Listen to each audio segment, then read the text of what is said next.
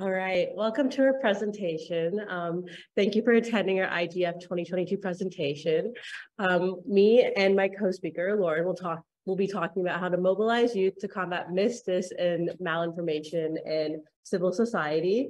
And my name is Amelia Panicam. I'm currently a freshman at the Georgia Institute of Technology, where I study computer science. And Thank you.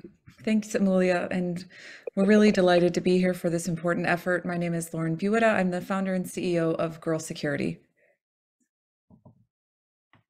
Oh, whoops. So essentially with our time here, sorry for starting a little bit late, but with our time, 20 minutes, we're going to provide identify some best working practices to kind of combat MDM. And we're going to discuss the security implications of MDM, highlight gender disinformation, and really identify the role of women and youth in this space.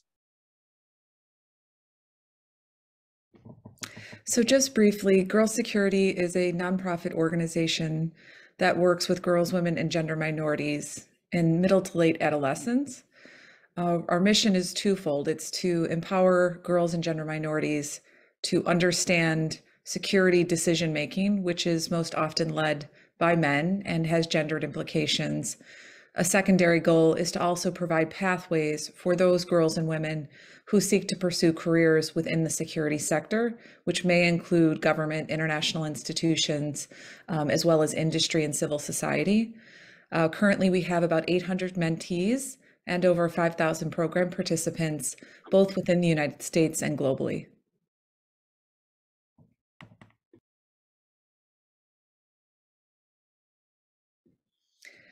As most of you probably know from watching the way disinformation has impacted certainly the United States and its elections, disinformation will have different impacts depending upon local communities.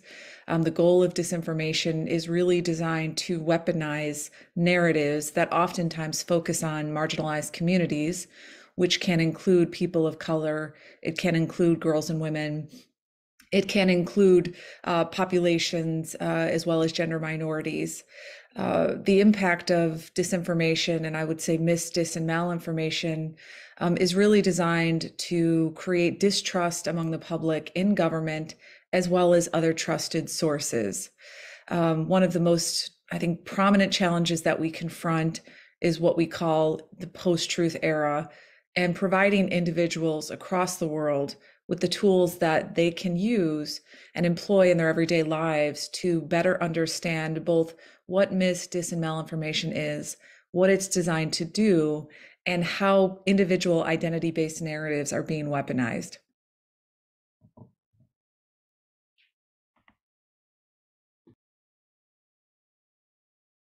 So you go ahead, Lauren. Oh, okay. At Girl Security, we also recognize that many security threats have gendered impacts, as I earlier noted. Certainly youth and girls are on the front lines of mis-, dis, and malinformation and related security threats in the digital domain. One of the biggest advocacy areas for Girl Security especially is that we're watching our digital world be designed very much like our physical world, where the threats of girls and women are being marginalized and deprioritized. Just statistically speaking, there's several excellent reports, but I would point people to Plan International's report. Girls and women are more likely to be targeted by misinformation.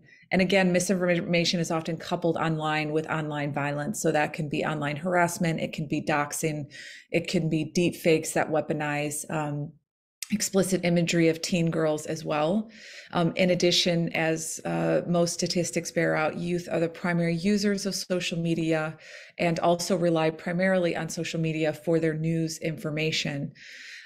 So youth are both sort of a targeted population in the MDM space, but also an undervalued resource in advancing intergenerational initiatives, which is what Girl Security prioritizes. Bringing those voices to the foreground of new thinking on how to combat this threat.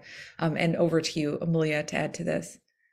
So something I wanted to bring up was how important youth are in the space. And I think it's especially important to include them because there's a pretty common misconception in which that since youth were born into this influx of the digital realm, that they know how to navigate they know how to navigate it. And this is false. This is not true. We struggle with the same things when it comes to identifying news and information and processing all this. So it's really important to keep that in mind.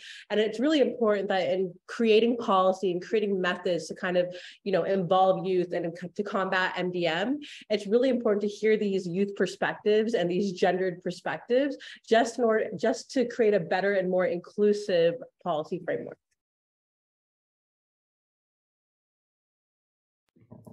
We wanted to flag here what we called the National Girl Security Strategy, which was about a 100-page document drafted by Girl Security Fellows. So these are all adolescent girls and women and gender minorities who addressed some of our world's most pressing security challenges, climate change, of course, being one, domestic terrorism, human trafficking. But the one of import for this conversation was actually led by Amelia and her team.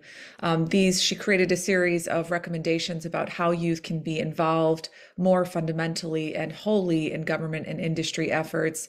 These recommendations were provided to government officials as well as briefed to government officials on the recommendations. But Amelia, I'm sure you can point out some more the highlights of your recommendations as well. So when we were drafting this memo, like my team and I really sat down together and kind of identified some of the most pressing issues facing us and how we think as youth, we can kind of better combat this issue.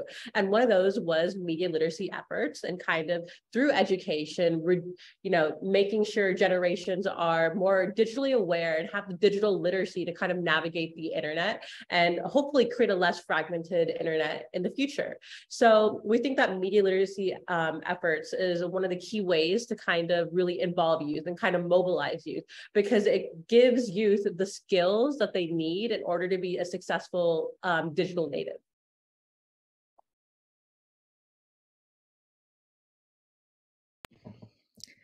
So from Girl Security's perspective, I think it's important to note that disinformation will look very differently for different populations, both within the United States, but globally. And we've created learning content for both the United States populations as well as global populations. I think it's first important to note that and perhaps at the outset, we should have noted that mis and disinformation are oftentimes designed to deceive. And certainly for disinformation, it is designed to activate violence and anger and sow discord among populations. It is also designed, especially for gendered types of disinformation, to sow vulnerability and fear. At Girl Security, we find that community-based efforts led, what we refer to as identity-centered, so led by the communities most impacted, are most effective. So it's activating those networks at the community level and creating measurable pathways for those communities to create different, whether it's learning outcomes, advocacy outcomes, that can be briefed again to key stakeholders, whether policy leaders, business or industry, civil society, faith-based organizations, community-based organizations as well. And then amplifying youth solutions. And again, even just creating space for youth, which I think is excellent as part of this forum, is one way that we can begin doing that. We've seen in our work how novel and how activated youth become so organically when they perceive threats to their security, with disinformation, again, on social media being one.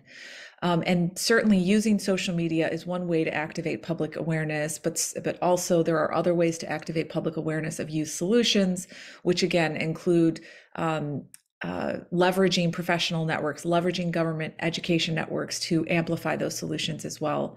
And then I think one of the things that we've seen to be most effective in our work is building relationships with other organizations that are tackling other aspects of digital literacy, of gendered violence, of threats to security. We're still at a point in this conversation where I think we recognize that disinformation is a challenge, and we recognize the role of media and digital literacy, but we haven't yet come up with, I think, a series of scalable pilot projects or solutions beginning and led by youth. And that is something that we are certainly committed to as well.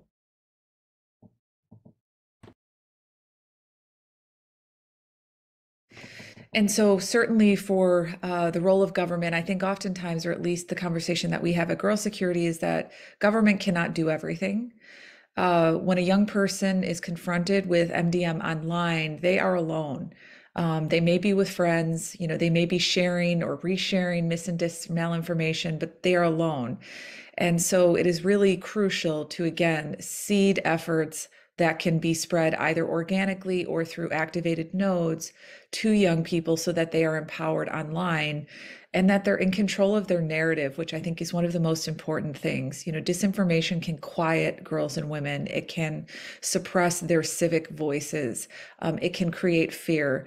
And so while government plays an important role in leading policy and leading lawmaking, in funding opportunities, it is important that a lot of that support be directed to organizations.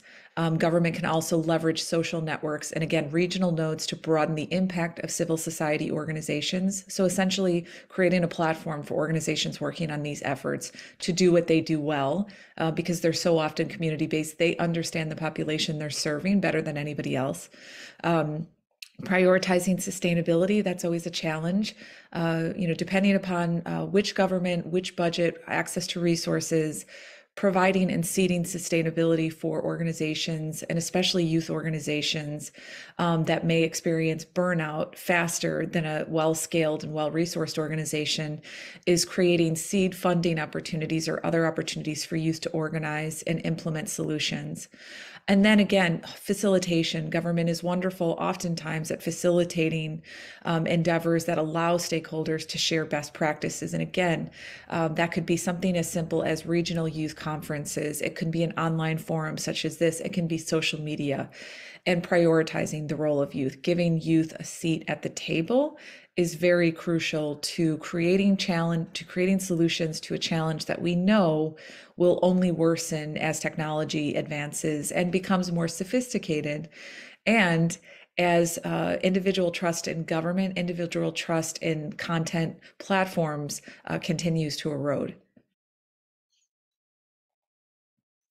And we just wanted to showcase very quickly 2 examples of curriculum that we've created. The first was specifically designed for girls and women around election security. Again, all of this work is trauma informed, which is a relatively new series of frameworks to guide educational initiatives that keep in mind the idea that the populations using this type of curriculum may have experienced trauma. And so trauma-informed frameworks can be very helpful in helping guide how one describes the threat. It can be helpful in guiding interactive exercises. And for folks who are listening, I'd be happy to provide more information and resources to support your learning on trauma-informed approaches if this is of interest. So this was specifically designed for girls and gender minorities within the United States. The next campaign, we partnered with UN Women and a wonderful organization based in the UK called Ridgeway. If you can go to the next slide, Amelia, I'll just touch on that briefly. So this was specifically designed for adolescents throughout East Asia. Again, the tenor and the narrative around disinformation was slightly different. We focused primarily on digital security, risks regarding human trafficking, and at the intersection of mis, dis, and malinformation.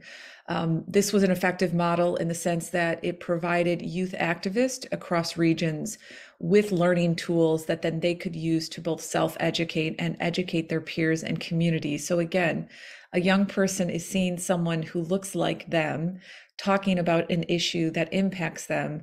And that person, especially if it's an adolescent, can speak authentically to the challenges that they are seeing on the ground in their homes, communities, and schools as well if they attend.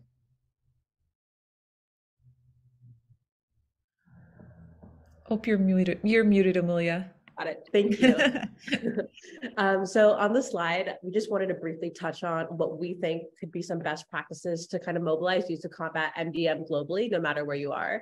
For example, each country having a media literacy curriculum modeled after the Finnish digital literacy curriculum. It is very comprehensive and it does an amazing job at really addressing key and critical points within their education atmosphere to kind of promote digital awareness, cyber hygiene, and things like that. Secondly, creation of a youth advisory council at the local, state, and federal levels. This is just so each community has a way of really kind of addressing the community's needs. It can be more individualized and more specific. Next, establishing youth ambassadors at the local level to kind of tailor the curriculum around the community's needs and embed a media literacy curriculum. This kind of built off that previous point where, each community is different and each community is impacted by MDM in a different way. So having youth ambassadors within the local community to kind of address the community's needs is super important. Identify curriculum in a community that already exists and use it to effectively teach digital citizenship. So it's kind of identifying what you have and what you don't have within that community, and basing off of that, creating a curriculum around that. And then supporting local journalism and grassroots organizations. Media Literacy Now is a great organization, and they really kind of mobilize communities within different states and kind of, give them the resources and a toolkit to advocate for media literacy education and get it implemented, within their state legislature. So, and supporting local journalism can kind of create an independent news framework, that is more, I guess, that supports just local news in general. And then create and support legislation that amplifies the role of youth through cyber hygiene and media literacy skills. This is basically a point that kind of summarizes all of this. And it's creating policy that really teaches youth and future generations critical cyber hygiene and critical media literacy skills. Lauren, if you have anything to add to that. Yeah, I just wanted to add, sometimes these can all seem like massive efforts to consider designing new curriculum or new learning, but at the heart of what we're talking about is really critical thinking and self-trust. So building youth's trust in their ability to analyze information. And so a basic approach that we take at Girls Security is simply acknowledging the skill sets that youth already bring to the table, especially for girls and women who exist in security environments in which they oftentimes have threats to their personal security. They're already very good at assessing security risks. They're already very good at critical thinking within different environments and certainly online. And so I don't think that these things necessarily have to be overly complex. They can draw on the skills that youth already bring to the table, but there does need to be cohesion across countries, across grassroots organizations supported by government, and certainly, for government to provide resources to enable these types of efforts to grow and be scalable.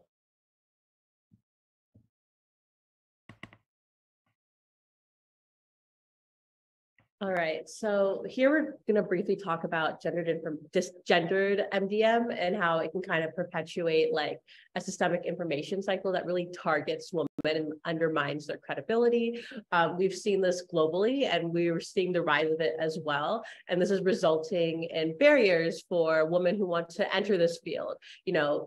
Gender disinformation campaigns have resulted in online and physical violence and have eroded democracy by kind of pushing women out of the arena, which is kind of the goal. For example, Russia's gender disinformation campaign to kind of discredit the Belarusian opposition was really effective. And this idea kind of painted, this politician as a puppet of Western countries and kind of against, traditional Eastern European ideals. And it was really effective because this resulted in her receiving online violence and physical violence, and it eventually pushed her out of the arena. Lauren, if you want to add anything. I was just going to add that I think, it's been well established, especially today, that women political leaders, women journalists will be increasingly targeted by these types of efforts, which again, as Amelia noted, have resulted in and will continue to result in physical violence against them. I think this also happens as well across the board with women leaders and on their industry in the civil society as well. And I think, there's several different types of interventions that the field is considering, some of which includes technology platforms to flag mis, dis, and malinformation for users. This falls within the trust and safety arena of content moderation. But ultimately, as is often the case, girls and women, we cannot wait for solutions that may take time may take a lot of time when individual lives are being impacted every day around the world by this type of threat.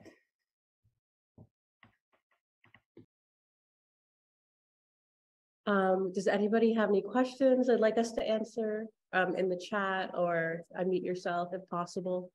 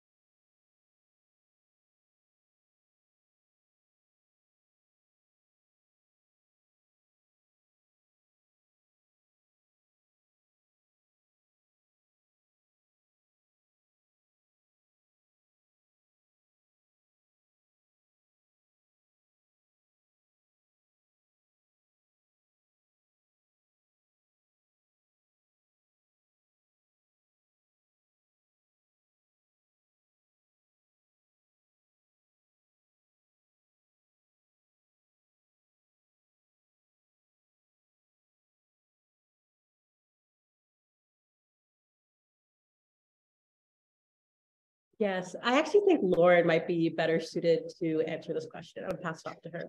So was the question, if Caleb, would you mind just restating it? Was the question, what is happening on a global scale around this issue, or was it specific to the American Latino population?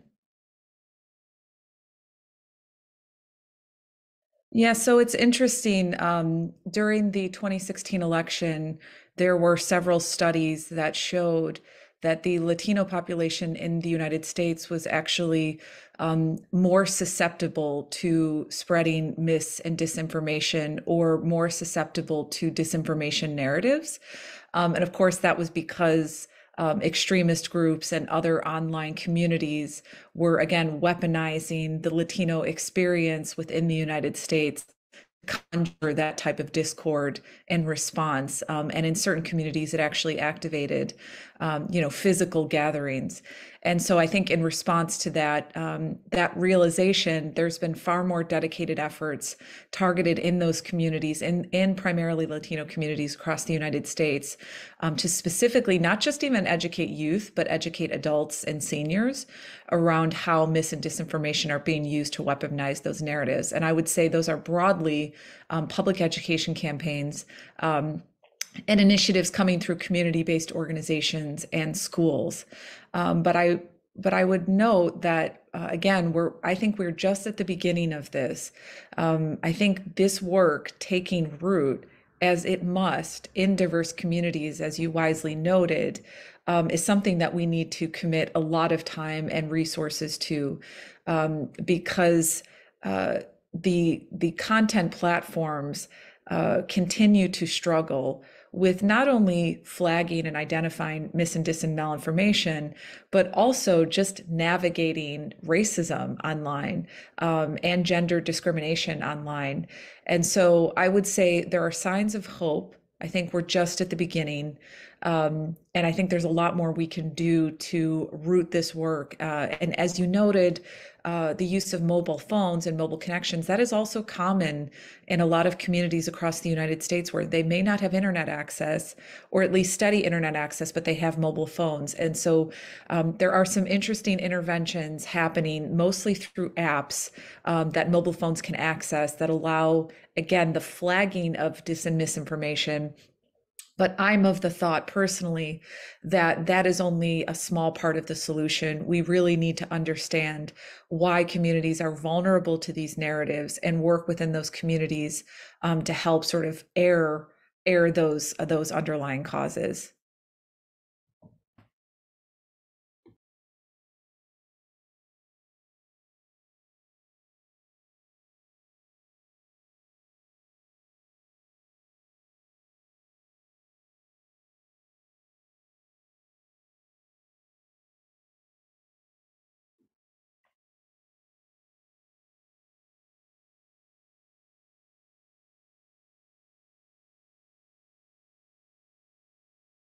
Um, I, I, I don't think so. Lauren, are there any more questions or anything you'd like to address?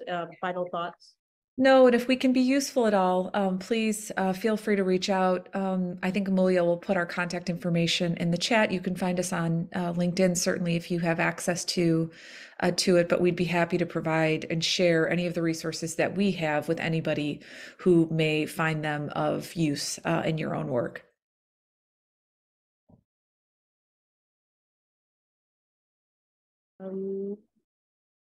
Thank you so much for giving us a space to really talk about this issue. I'm really grateful to kind of be here and kind of share our thoughts and engage in this dialogue. Yeah, and that's about it. Thank you, Caleb.